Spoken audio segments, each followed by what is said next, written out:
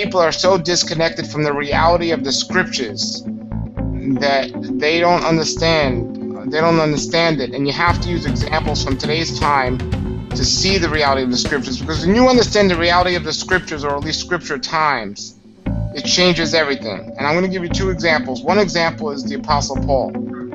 This man, his greatest desire, it seemed, was to go to preach the good news in Rome. Now, when we hear the word Rome today, I mean, Rome's one of my favorite cities in Europe. It's a wonderful vacation and destination place to go. So when we hear that, many of us can easily believe, well, what's so bad about Rome? But we don't understand Paul's desire to say he was going to go to Rome. That's like standing on a street corner in the middle of Iran or Iraq today. Or going even worse, going to the president, or whatever they call them, the leader of the Iraqi people, and preaching the good news.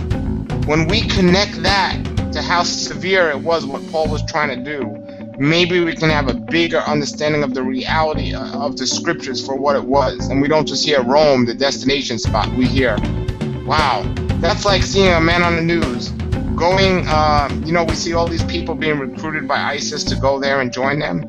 Well, can you imagine if you've seen somebody in the news saying, I want to go to ISIS and preach the gospel?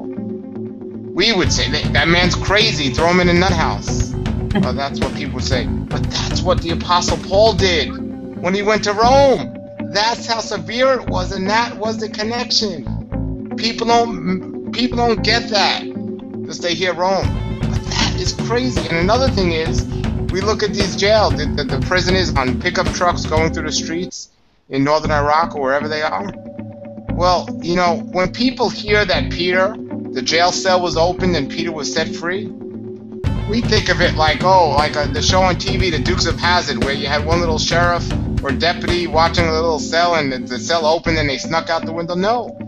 It was such an amazing act as those trucks would stop in ISIS on the news. Those trucks would stop and the people would freeze and the cell would be open and those people the prisoners would just walk out. Or the guy that was about to be headed, all of a sudden he would just get up and walk away. That's the connecting and understanding scripture for what it was to what it is today. But we've lost that. We've lost that because we read these stories and we don't understand the severity of these stories until we listen to what I'm saying right now and connect it and to see that's how miraculous these things were. Yeah, it seems amazing and miraculous, the Red Sea opening and parting. Absolutely.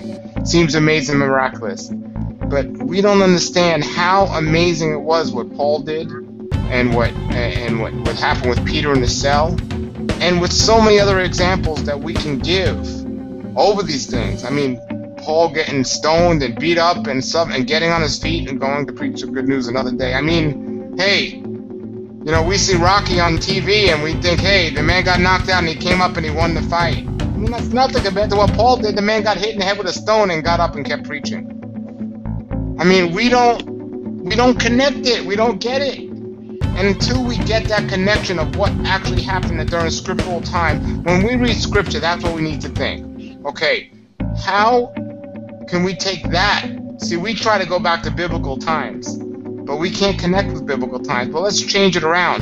How could we take it to biblical times and see something happening today that's similar to that, so we can make that connection?